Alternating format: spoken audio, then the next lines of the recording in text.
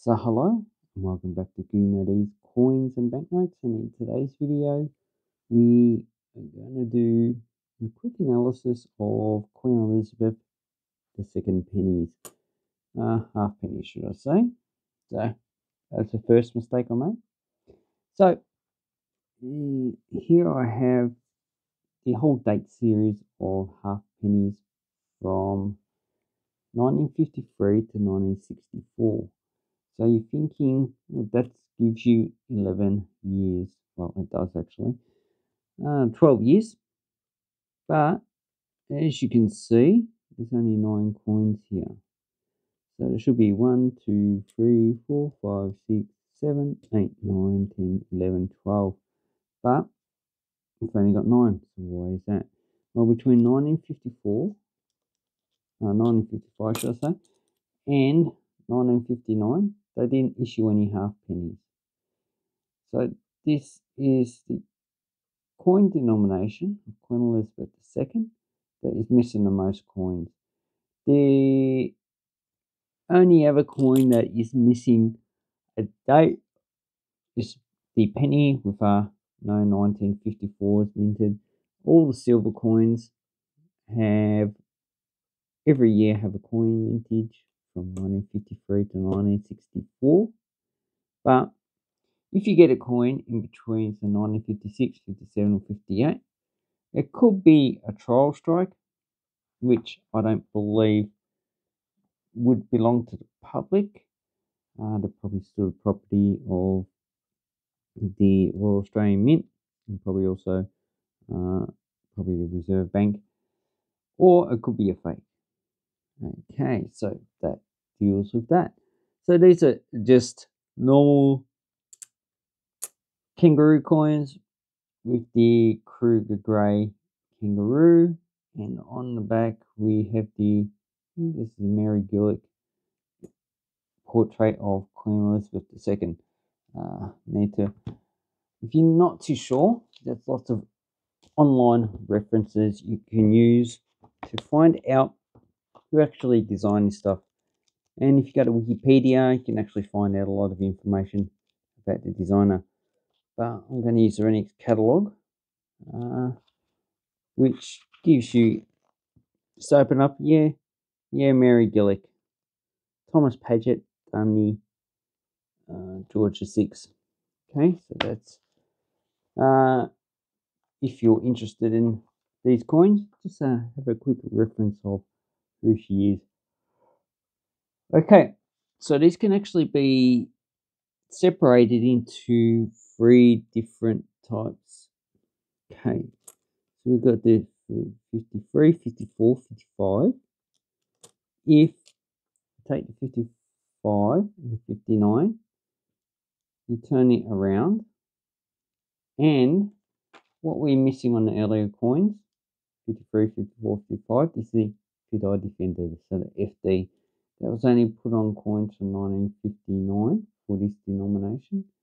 And the first 3 are missing that inscription. So this is the type 6. So this is the type 6 obverse, and this is the type 7 obverse. The only other difference is that this one, identical, so if you're not too familiar with what identical is, it is these dots on the side, they're called denticles. This coin should have 112.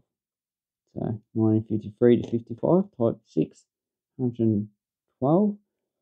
The 1959 to 64 should have 110. So there's, and if you want to count them, good luck with that. But you can see the later coins actually have larger denticles. So that is the first difference. Okay, so those that go down south. Okay, the second difference has to do with the reverse, which is the reverse is the kangaroo. The obverse has the effigy. And in 1959 to 1962, so we have these ones. We have the B. So the B reverse has, and the B reverse also includes 1953, 54, and 55. So these are all B reverses. So it means there's 106 denticles, each thick and thin.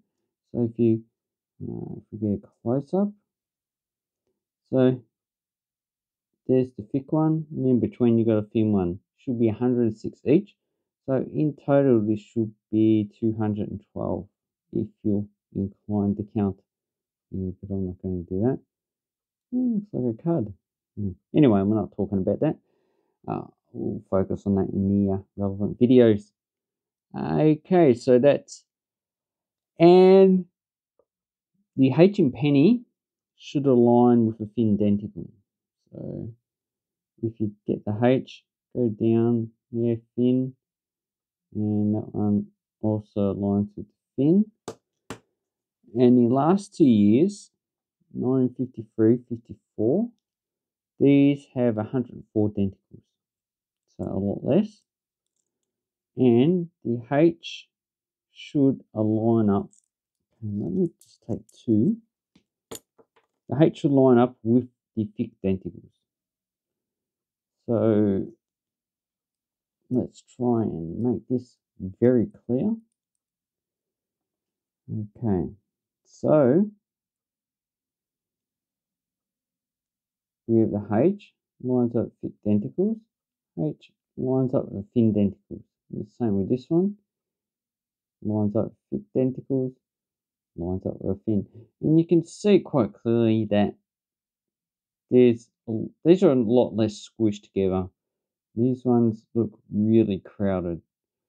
So just, get a few of them, put them together, and you can see the actual difference. Even on Australian halfpennies, a lot of the time, the mintage of the actual edging is quite poor. So I'm not too sure what's going on with that. Most of the other coin design is actually okay. Lettering can be a little bit weakly struck, but you can see the denticles here look a bit crowded, 1960. So basically, those are the different varieties that you're going to find initially. Okay, let me just put this together again. Okay, so for the first part, this is obverse 6, reverse B. These ones are obverse 7, reverse B.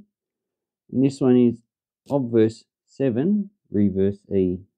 So this is the reverse, and this is the obverse. Now, it's getting a bit long.